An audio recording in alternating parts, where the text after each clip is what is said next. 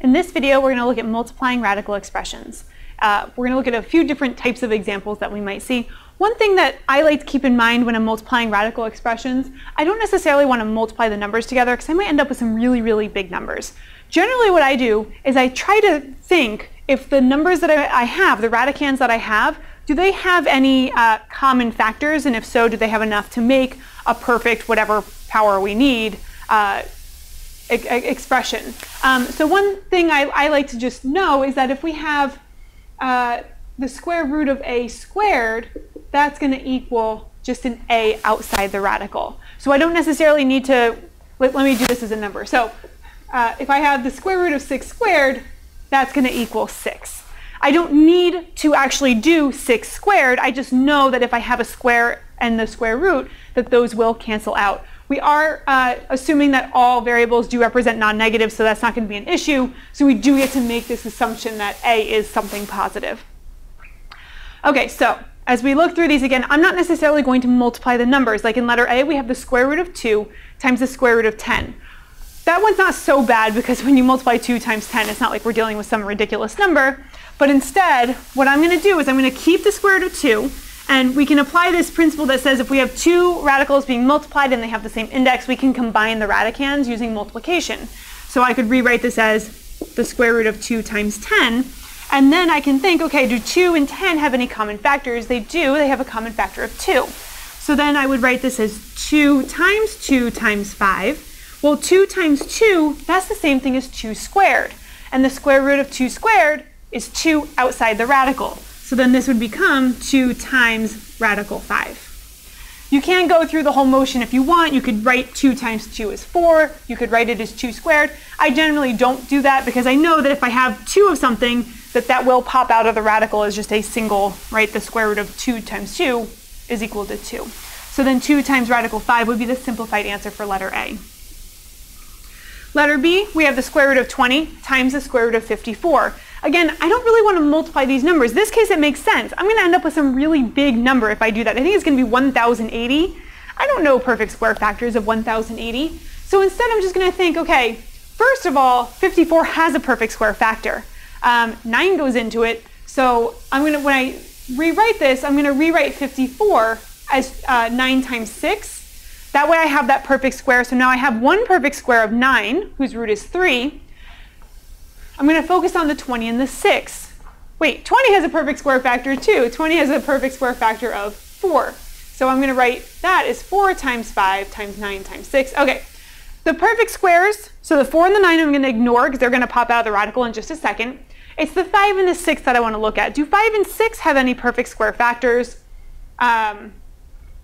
Or do they have any common factors besides 1? No, because 5 is prime. So what we're going to do is we're going to take the square root of 4, which is 2. We're going to take the square root of 9, which is 3. And then we're putting equals, that should be a times sign. And then we're going to leave anything that's stuck under the radical, which would be the 5 and the 6. Now we're going to clean this up. The coefficient is 2 times 3, which is 6. And under the radical is 5 times 6, which is 30.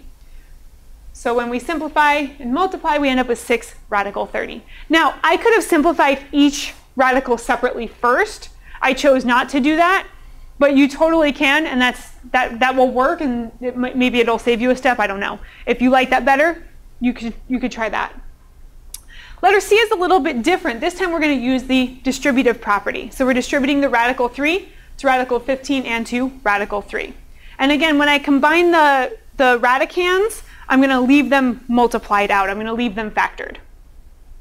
Okay, so we distribute here. We get 3 times 15 under the first radical. I distribute here. I get 3 times 3 under the second radical. 3 times 15. So 15 has a factor of 3 in it. So that would be 3 times 3 times 5. And then the square root of 3 times 3, you might know, is just 3. So a 3 would pop out of that radical. Here a 3 is also going to pop out of the radical, so we're going to be left with 3 radical 5 minus 3. Notice the only thing left under the radical is that radical 5. All right, letter D, we're going back to not having little expressions there. So again, it's up to you. Here I combined first and then kind of simplified as I went. When we're dealing with numbers, I would generally stick with this strategy. If you want to try to simplify the 20 first, because we know that we can, you can do that. With the variables, I would probably suggest combining them first and then looking at different strategies that we can use to simplify. So if you want to, you can go ahead and simplify the radical 20. 20 has a perfect square factor of 4. So if we take the square root of 4, we'll have a 2 as our coefficient. So I'm just going to put that 2 here now, and then I'm going to combine everything else. Here we have 5, and there's still a 5 left over there. A cubed times a cubed would be a to the 6th. B squared times b cubed would be b to the 5th. Right? When we combine variables with exponents, we add the exponents. Now the 5 times 5, that's a perfect square, right? That's 5 times 5 is 25, the square root of 5. So a 5 will pop out of the radical. So we're going to have 2 times 5. And then a to the 6th, that's a perfect square. The root of a to the 6th, remember what we do? We take the exponent, we divide by the index of 2, and we would get a cubed. The b is a little bit trickier. So here's what I suggest doing when we don't have a variable whose, that is a perfect square or a perfect whatever root we're trying to find. What I suggest doing is rewriting b to the 5th as b to the highest power that we can get that is a perfect power of, in this case, perfect square, power of 2, and then put whatever multiplies with it, right? Because we can break up 5, so 5 we could write as 1 plus 4, 2 plus 3, 0 plus 5. So the biggest perfect square that goes into b to the 5th is b to the 4th, and it'd be b to the 4th times b to the 1st, which is just b. Now I can take the square root of b to the 4th. The square root of b to the 4th is b squared. And what am I left with? The only thing that's left under the radical here is b. I'm going to rewrite this because it's kind of messy, and we need to combine the numerical coefficient. So the 2 came out of the radical because of the 20 had that perfect square of 4. The 5 came out of the radical because we ended up with 2 factors of 5. So we want to multiply those. 2 times 5 is 10. The a cubed came out of the radical because a to the 6th was a perfect square whose root was cubed. And a b squared came out of the radical because we rewrote b to the 5th as b to the 4th. That's the highest perfect square under 5 times what's left over, which would be a b. And that b is the only thing that remains under the radical. So our final simplified multiplied answer would be 10a cubed b squared times the square root of b.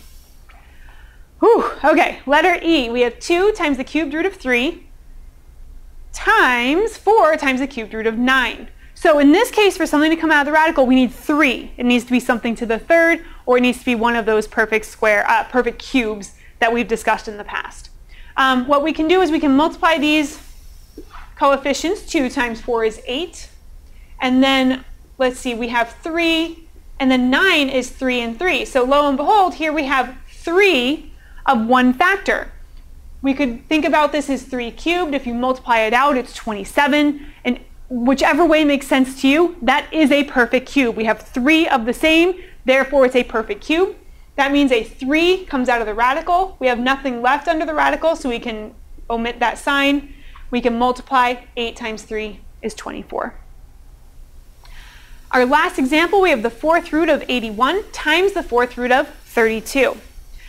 81 is actually a perfect power of 4, and its root is 3. So we could just go ahead and write that, and that way we're done with that one. 32 has a perfect power of 4. The factor that's perfect power of 4 that goes into 32 is 16. So we could write this as 16 times 2.